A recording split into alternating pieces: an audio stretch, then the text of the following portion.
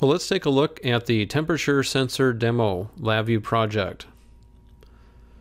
Here I have the Digilent PMOD TMP3 wired up to myRIO's MXP connector B. I'm going to begin with the power on default values for the microchip TCN75A sensor that's on the Digilent board. I'm in the laboratory here inside, room temperature reading about 21 degrees C or so. Let me try blowing a little bit of warm air on the sensor and see what happens. Looks like I can raise the temperature of the sensor about 5 degrees C. Notice that the resolution right now is 1/2 degree Celsius. You can adjust the resolution as well as the polarity of the alert output as these bits in the configuration register. I'll go ahead and stop the VI.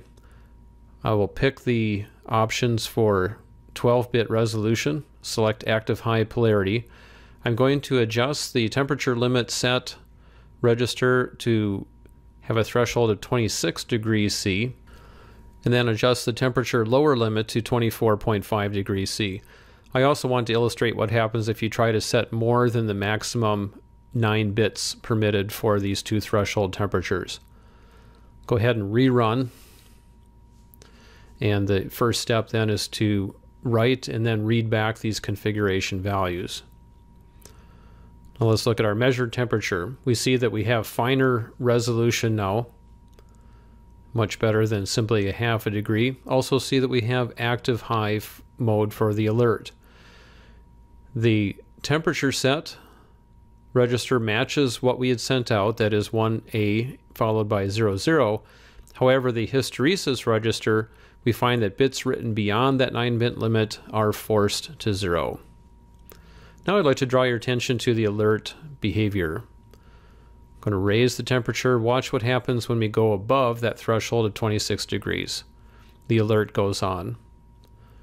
Watch what happens when it falls below the second threshold at 24.5. There we see it going off. Now that you know what to expect, let's try that one more time.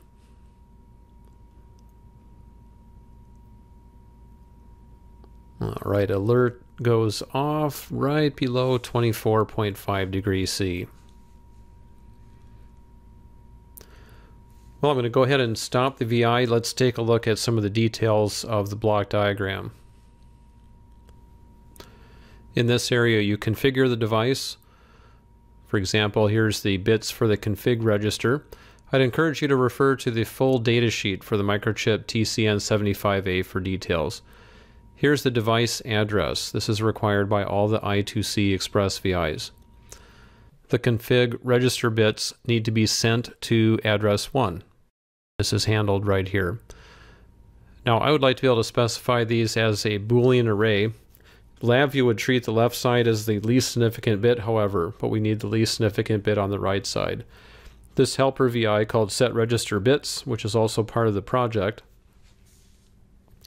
accepts the Boolean array, does a reverse 1D array, converts it to a number, converts it to an unsigned integer, appends the address, and then packages that as a 2-element array. I'll show you where these things are located. Here we have reverse 1D array under the array palette. Boolean array to number, that's a conversion under the numeric subpalette located right here. Boolean array to number. Cast that into an unsigned byte integer. Conversions are located right there.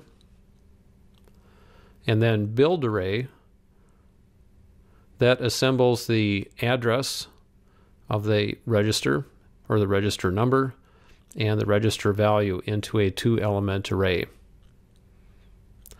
That is applied to the I2C Express VI, which is configured with the write-read mode selected. You write out those 2 bytes and then read back a single byte from the same address.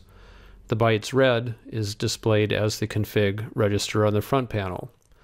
Here you can set the temperature set and temperature hysteresis values.